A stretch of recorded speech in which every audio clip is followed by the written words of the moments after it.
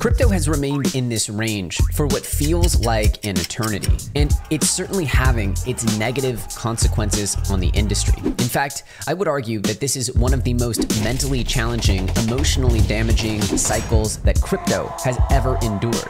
Despite that, I am still very bullish that we will see an extremely positive resolution towards the end of this year and into next year. But before we get there, I want to recap everything going on and how I'm positioning. And at the end of this video, I'll share with you a new major position I took. And of course, it's crypto related, but it is totally different than what you are expecting. And this is one that I'm actually extremely excited to share with you. And yes, I know it's been a while since my last episode. Again, I'm not trying to just crank out content to crank out content. I want to make sure that I have something significant to say every time we meet here on the intergalactic YouTubes. And throughout the volatility of the last few weeks, I didn't sell. I was holding on to my coins. I didn't want to make panic crash fueled content. And of course, despite these crashes, once again, Bitcoin is back up around $60,000. So what did we accomplish by making urgent crash related videos about Japan or whatever? To me, it only damages the audience to make those kinds of videos. So I want to make sure that we're staying on track here, long-term mindset, and not getting too lost in the ups and downs. That's why I didn't make content around these volatile weeks, because I wasn't doing anything.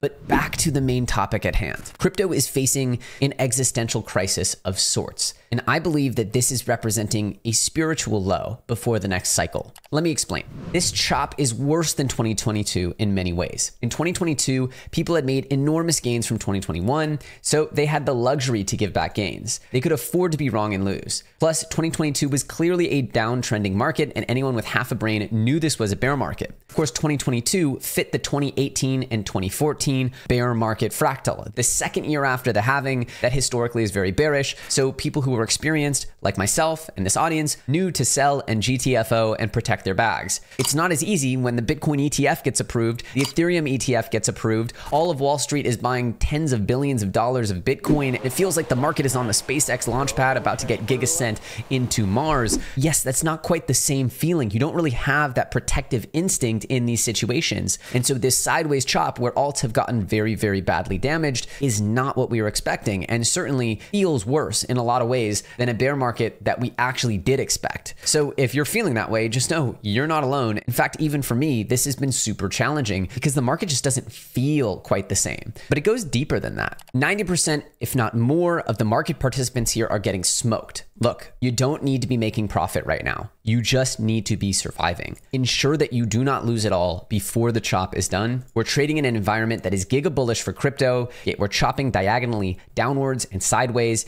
In a bull market, chop by very nature is created to eliminate impatient traders before continuing upwards. If you've been getting bodied, do not feel bad. I saw some of the brightest minds get crushed in 2022. Now I'll go a step further and say it's even harder because builders like me, people who are actually constantly building things, trying to organize around technology, use case for consumers, etc., are being outshined by literal meme coins, literal pictures that have absolutely no tech, no team, nothing behind them except for people screaming for a number to go up. And so you have all of this effort, all of this painstaking, literally many years in the making. And I can tell you it is soul crushing to build through bear markets, to constantly have to be the light of optimism when other things around you are so dark, and then it's not rewarded as much as a coin with literally zero effort behind it. Those are the things that are really causing a spiritual low to form here in crypto. And I'll go so far as to say, tinfoil hat here, I think there are pretty sinister forces that are trying to make this happen. If you were trying to kill crypto, I would try to poison the culture itself. You see, the culture of crypto is one that is hard to destroy. It's a hodl culture. It's a belief culture. It can be considered downright religious. So in order to break the crypto community, the government coming in and squishing it or being perceived to squish it only makes the crypto community feel stronger and more emboldened, like they're fighting a great evil. But if you poison the culture and make it so that the actual community itself turns on the most optimistic builders, the ones who are idealistic, who believe in the future of this technology to actually improve the world, well, you've now poisoned the very core of the engine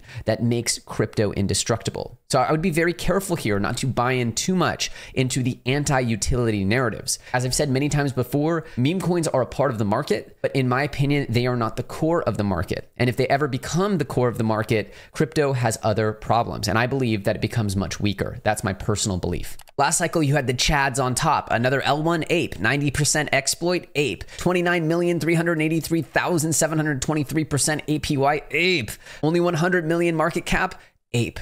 This cycle, another L1 VC scam. CPI next week, flat. 4% T-bills, ape. Already 100K market cap, too late. And now that people went all in on memes, of course, memes are getting cooked. I told you this was going to happen at some point. There was going to be a supply exhaustion. There's just too many memes coming out. So the spiritual low is being formed here. And this is what makes it so hard. You have all of these bullish conditions, the ETF, all of these background tailwinds that are really heating up for crypto. And yet those who are investing with any kind of higher level logic, those who feel like they really get crypto are getting slammed over and over again. And even now the meme coin traders who thought they had cracked the code are getting absolutely cooked. This is a recipe for a spiritual low, which I do think we are encountering in the next few weeks. Now, this tweet by Owen I really like. He was trading memes pretty successfully. He actually called the top in memes back in July, if I remember correctly. He said, "We are encountering a rare opportunity that only comes around every 4 years. We can't really predict how long it will last. Alts could bottom here next month or in Q4, but who even cares? Short-term fluctuations are irrelevant to me. Focus should be on accumulating coins that are in their first cycle and down 90% from their highs.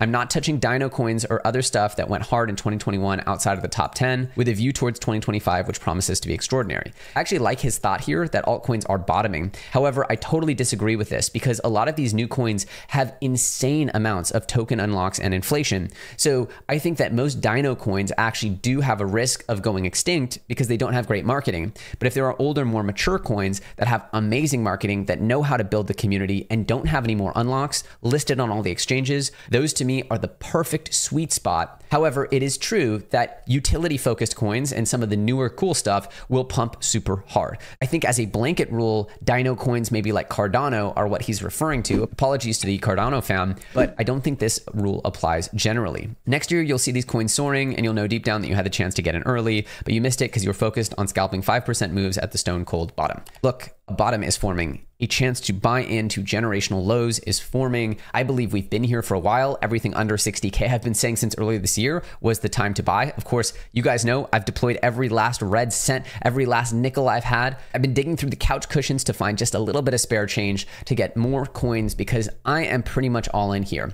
And I made a significant buy over the course of the last few weeks that I'm going to share with you again in a few minutes. That is different than what I've presented to you here on the channel, but I think you'll enjoy it. Now, I need to jump in here and thank our sponsor NordVPN during this downward sideways chop. They are a light, a beacon in the distance for helping support the channel, and we really appreciate it. They make this possible. Of course, NordVPN is the most advanced VPN. If you don't use a VPN while you're in crypto, you're essentially like a little baby holding the candy, waiting for the bad guys to take the candy out of your hand. I don't know if you guys saw this, but 2.9 billion people may have had their social security numbers and other financial data compromised. This just happened. And so your goal in all situations needs to be limiting the amount of data that you let leak onto the internet. And there's no better way to do that than NordVPN. Obviously, you guys know I was hacked about a year and a half ago. It was extremely, extremely damaging. I was SIM swapped. A lot of my personal data that ended up on the dark web was used to effectuate and to carry out that attack. These are the attacks that you need to be preventing against. And NordVPN is the best of the best. I run it on my computer 24/7. Literally do not sleep on this product. There is a huge, big, fat, special, juicy discount for the EllioTrades audience. You can click on the link below. And of course, there's a 30-day money-back guarantee. And so if you don't like it, you can get your money back. It's literally risk-free. But I highly suggest if you don't use NordVPN, you use some VPN. If you use Nord, they're the best in the business and it supports the channel. So I thank you. As always, thank you to Nord for sponsoring this video, and back to the episode. As Elo says here, every time I get bearish, I just remember that US debt is unsustainable and growing exponentially. They will choose to print infinite money rather than default. This is just the reality. The United States will never default on their debt. If they default on their debt, they're essentially giving up as a country, and they're pretty much giving up on the dollar and the banking system. They will never do that. They will keep the music going at all costs, even knowing that inflation is potential or likely or guaranteed. So there really aren't many liquid assets you can hold with confidence for the long run to protect yourself against this huge inevitable debasement coming. But Bitcoin is one of those. And we know with Bitcoin, we will see certain assets go giga bullish. Not all of them, but certainly we've seen when Bitcoin ticks up, there are some alts that outperform. And we've seen previews of that already this year. I do think that utility will be the focus once Bitcoin is above all-time high, though memes, of course, will have their day. We all know memes can run, but in a world where millions of memes are being created by the day, we'll talk about that in a minute. What is the actual chance of you hitting a winner? What is the upside of these memes? We'll talk about that down the road, because I believe that the adjusted return for memes, when you compare them to other high-quality alts,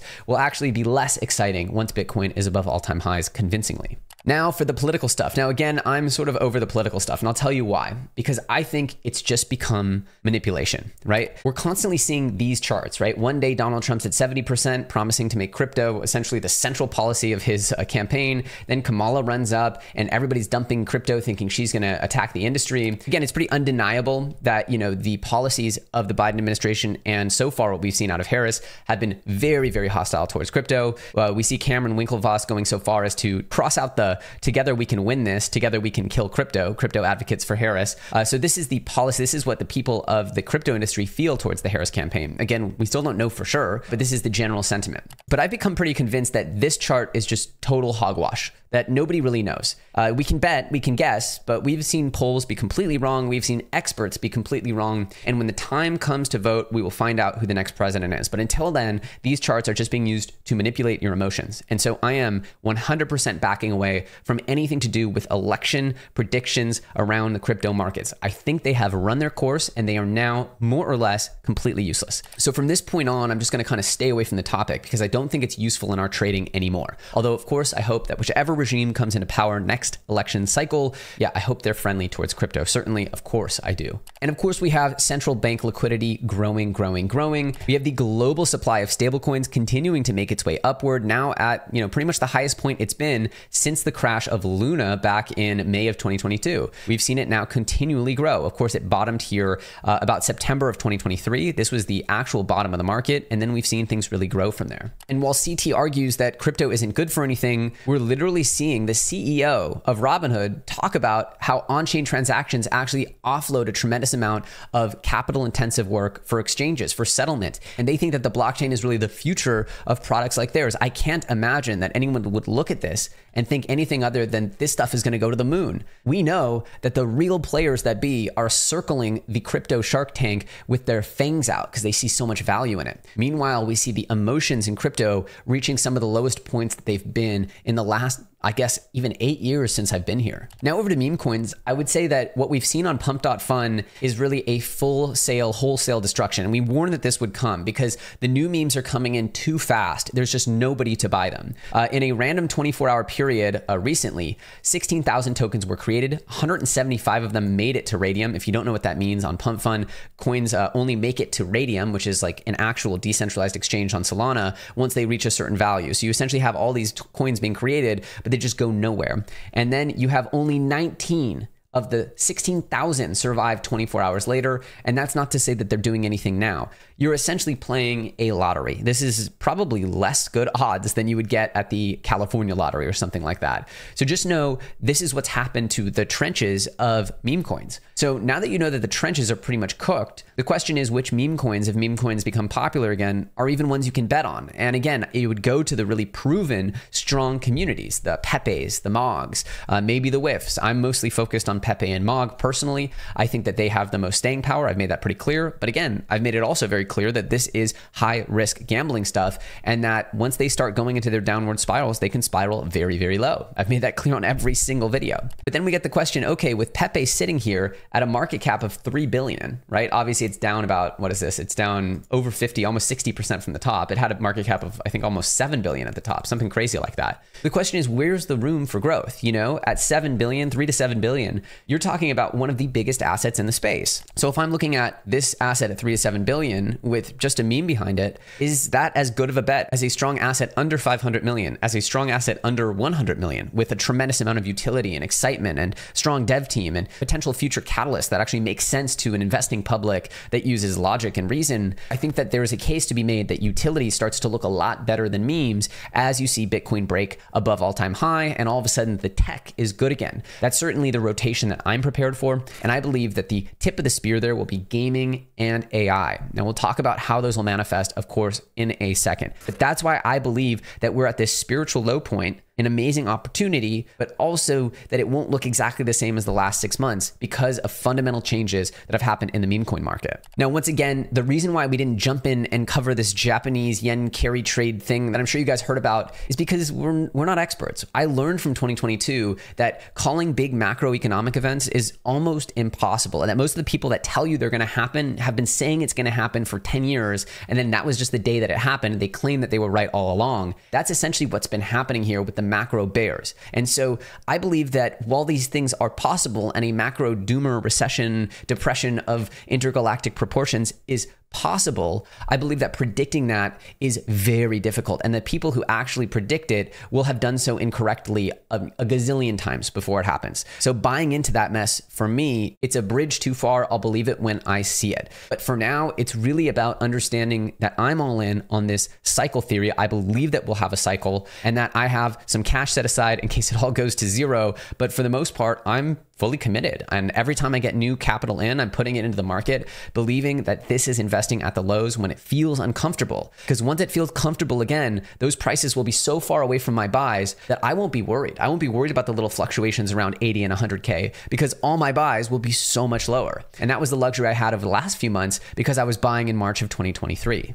So to recap, the bear case here is relatively weak. Macro fears subsiding, Gaza peace coming, summer lull ending, high volume liquidity flush out already occurred, people quite comfortable with cycle overstatements, CZ release coming. This is one that I find quite funny. CZ's release, who knows what that'll be? I mean, he was maybe talking about starting an education platform, but maybe he comes out and just giga pumps the market like an absolute Chad. I don't know. I have no idea. I'm very excited to see what CZ does in the future, but who knows? Everybody's listing this as a bull case. Maybe it is. And look, Bitcoin's at 60K. Can we just not lose sight of the fact that Bitcoin is sitting here at $60,000, despite all of the drama, despite touching 50K, despite going from, the highs and getting completely decimated? It's just sitting here casually at $60,000, which is, to me, a very nice price. It's close to the highest price it's ever been in its life. It's only, what is this? Less than 20% off the high. It's just not that bad, but it feels like the end of the world. That's what it feels like. And so it's important to understand all of the factors at play here and understand how they work together to form a real thesis. So with only a few months between now and classic October, one of the best months for crypto, we actually have the World Health Organization coming out and declaring yet another pandemic, this time around Mpox. Apparently monkeypox is not what you're supposed to say. I don't know, whatever, Mpox.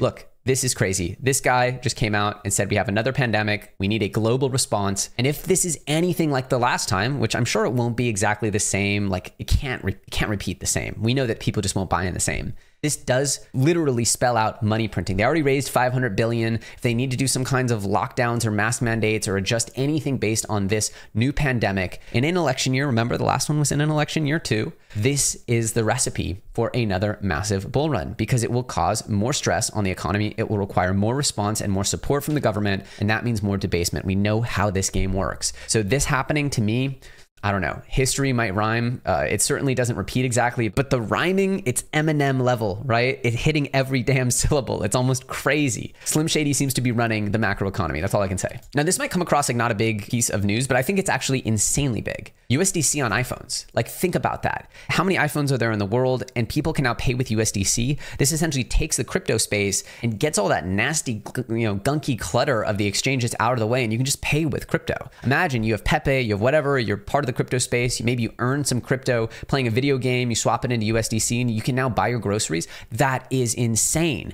This mixed with some good tax policy that we see coming, saying you don't really have to pay crypto gains on de minimis transactions, daily transactions. This could be the recipe for onboarding billions of people into USDC. Remember, everyone else's currency is utter dog doo-doo compared to the US dollar. So if this now becomes effectively available everywhere Apple Pay is, we could assume that it'll come to Google Pay and Samsung Pay soon. This could be a huge, huge piece of news. I think this is huge, personally. I wanted to just flag this article because I actually love this article. Crypto influencers on notice after FTC bans fake likes and followers. Now, you may not know this, but a lot of people do fake and juice their followings. I personally have never done that because I just always thought that's quite silly. I want to know if I'm making good content. The only way to know if I'm making good content is to observe the actual audience response. Now, there are a lot of great content creators that also only make content and see what people react to. I'm not saying that this is widespread amongst your favorite content creators, but the good ones are not worried right now. Apparently, the FTC is saying they could sue you if you're using fake likes and stuff. So I think that we may or may not, I mean, who knows, we may see a pretty big flush here around the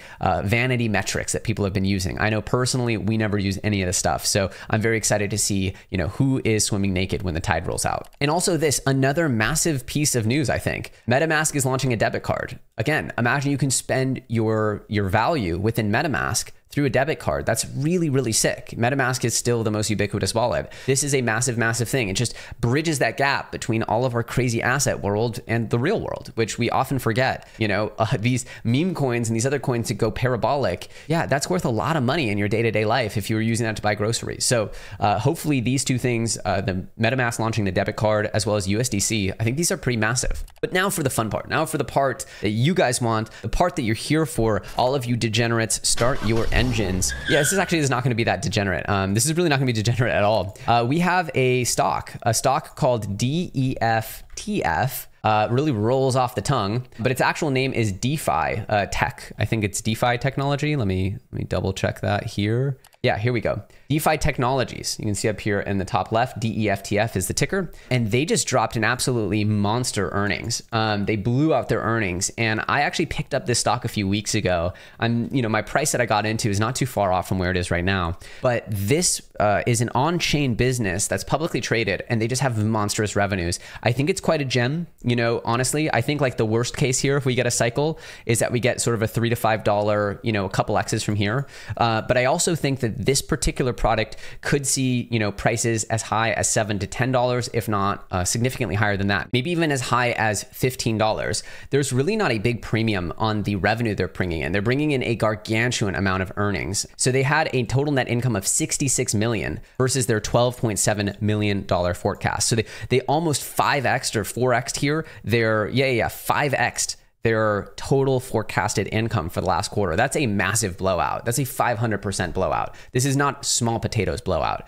So they're really doing a lot more that the street actually doesn't value. So it's always important when you see businesses like Coinbase and other ones in the stock market that are crypto related, that during the bull market, all of a sudden when Wall Street becomes super friendly towards crypto and starts actually going behind the curtains and extrapolating multiples on earnings like they do for every other company, well, that's when you get these monstrous pumps in the crypto related stocks. And I think that this one is a massive gem. It's a much smaller, project, of course, than Coinbase, but this is to me a smaller cap that I am heavily invested into. I hope that we get to $5 to $10 here as a base case, but I could see this going up to $15 to $20 if we get a full-on crypto cycle and this thing gets dragged into the crypto FOMO loop. I think this thing could perform insanely well. And again, this is an on-chain business, mostly on Solana. They have a tremendous amount of repeatable revenue. You could see last quarter $66 million.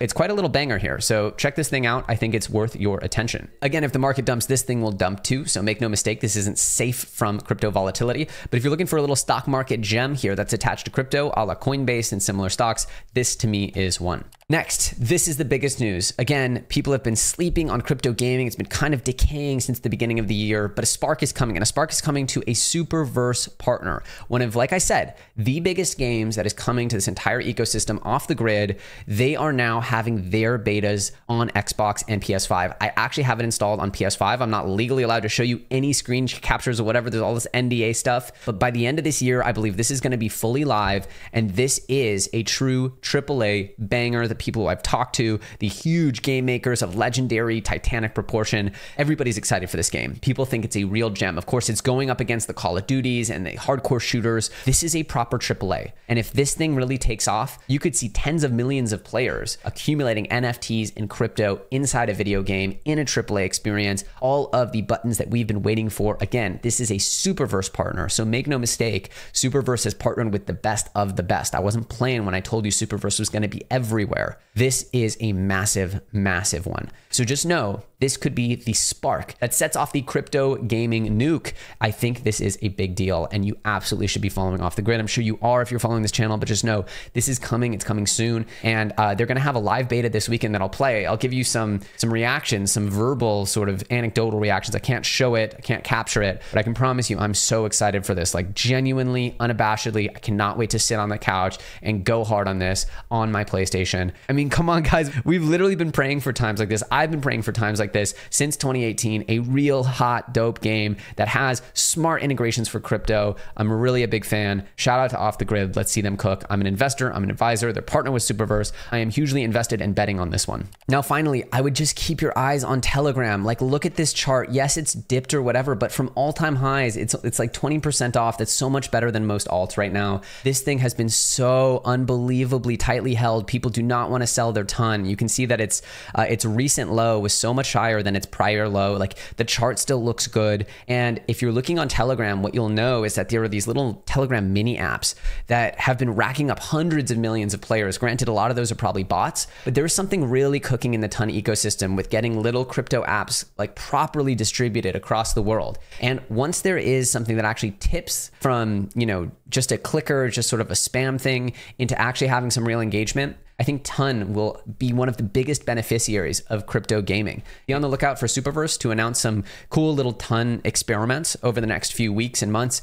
Certainly an area that I think is going to be hot for crypto gaming and for crypto as a whole. You guys know my belief. Crypto gaming is the gateway to crypto, and crypto gaming is going to eat the internet. That's just my belief, is that crypto gaming will be that gateway for billions of users. And so all of the little funnels that bring people into crypto gaming are super hotspots that I am very focused on. Again, this is my leveraged bet on crypto, is crypto gaming. I'm very, very, very bullish and very excited about the coming period here, as there's so many high quality titles, so many interesting things happening behind the scenes, even during these spiritual low points in the market. But let's not sugarcoat things. The markets and the charts look really bad. Alts have been getting absolutely obliterated. We have constant threats. You know, the government's dumping Bitcoin. There's still tons of what feels like unfair and hostile regulation against the industry. But nonetheless, we persist. And nonetheless, I believe that this is that spiritual low point where you close your eyes and you take a bet, and you bet on destiny, you bet on fate here, because that's just my belief, is that this is where this market's going. Again, there's a chance that this doesn't work out. That's not what I believe is going to happen. It's something we should all be aware of. That said, I do think that we are enduring what I think of as one of the hardest periods that I've ever seen in crypto. The builders feel demotivated. The industry's filled with all this toxicity and negativity. The meme coins, which were apparently the renegade revenge trade answer, have fallen flat. Now the question is, what comes next? And I believe it's the main event, the bull run that we've been waiting for. And while it might not happen tomorrow, I believe very strongly it's coming.